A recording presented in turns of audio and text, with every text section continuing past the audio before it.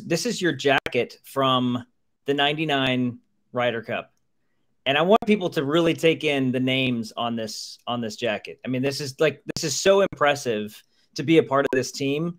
I mean, Tiger Woods is on there. You've got Phil Mickelson. You're on there. Jim Furyk, David Duval. I mean, like, these are some incredible golf names. Payne Stewart, incredible golf names on there. I think that's such a cool item, and really a good example of, like, you know, what you were saying about being a part of a team like that. Like, that's so impressive, I think. Right. That item's really unique. That was Ben and Julie Crenshaw's idea. You know, that wasn't the PGA of America. That was our captain. That's cool. Came up with that, and that's a really special item. Yeah.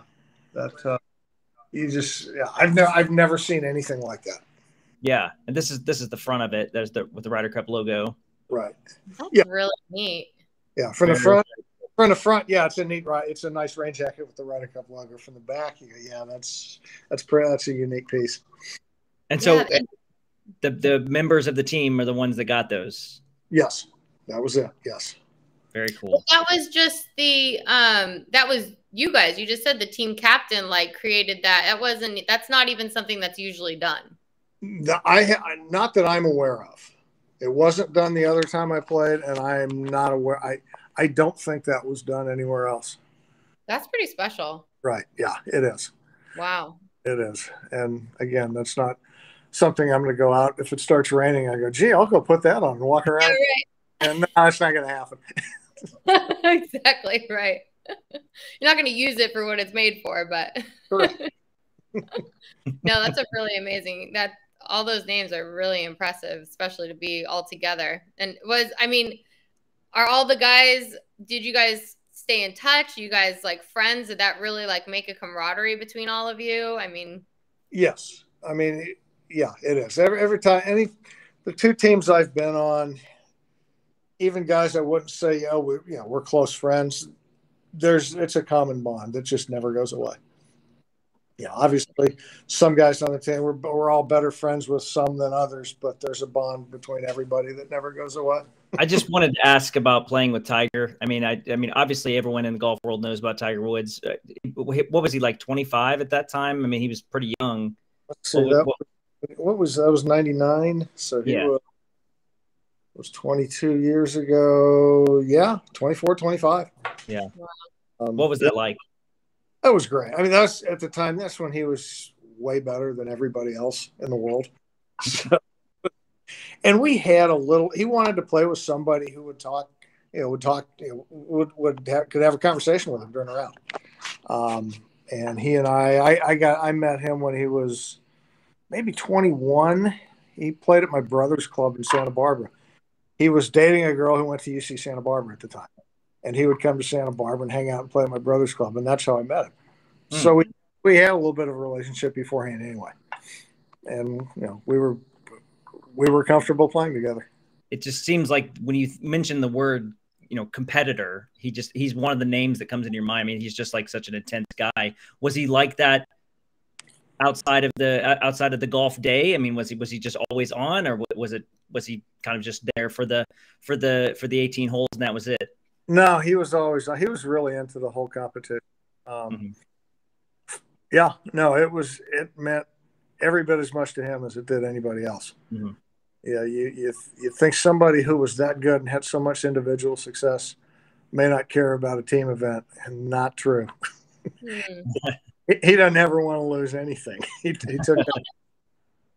Now, what did you teach him? I'm sure you taught him something, Steve. Oh yeah, I'm sure I did. No, it's funny when I first met him, we were playing. It's funny you say that. He was very curious because when I first met him, I was coming back from that really bad car accident. He was just starting out, and he was amazing to watch because not only me, but anybody who had been on tour for a while, if they had time, he would ask questions. Yeah, he didn't think he knew it. He knew he didn't know everything. He would ask questions. He was really curious, which was neat to see because not everybody's like that. And usually the ones with a lot of talent that are curious really go a long way. Yeah, Very you got to cool. keep curious. I mean, if you act like you know everything, then you're going to hit a brick wall, right? You're not going to ever expand. Pretty much. Yeah, so that's good. Yeah, I got some experience with that when I was playing my late 40s. And plus playing, it was nationwide tour at the time, now Corn Ferry. It's just trying to stay sharp till I turned 50. And usually playing with kids that are 22, 23, 24. And you could tell some of them were curious and some of them thought they knew everything there was to know. Mm. Kind of fun. The ones that were curious will call me and say, "Grandpa, let's go play a practice round." I said, "Okay." I enjoy it. I really did enjoy it. I feel like if you have like this curiosity, I mean, I feel like this goes for life too, not just golf. Like if you have a curiosity about something and you keep diving deeper into it, like number one, you're going to get better by default just because you're going to know more about the game or more about the situation that you're in. But it also just it just keeps you connected to what you're doing. That's I feel like that's the number one rule of even life is just like stay curious. Like you can't. If you're not learning, then you're not really living.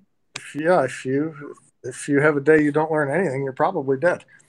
Yeah, exactly. There you go. Definitely not playing golf. Steve, do you watch golf now? I mean, are you still paying attention to the game? Still watching it regularly, or you checked out a bit? Or no, I make a point to watch the Masters and the British Open. Okay. Other than that, I flip around between PGA Tour, Senior Tour, and Ladies Tour. I like them all. I don't follow any of them religiously, but the game on each tour is played a little bit differently, and it's fun. I enjoy watching it. Is there a player out right now that you're like interested in? You're a fan of? The two guys I kind of follow the most are Colin Morikawa and Xander Schauffele. Other than I don't really watch to see players like the competition or if it's a certain tournament, or if a friend of mine's leading a tournament on the Champions Tour alternative. Right. But no, it's more about the competition than anything else.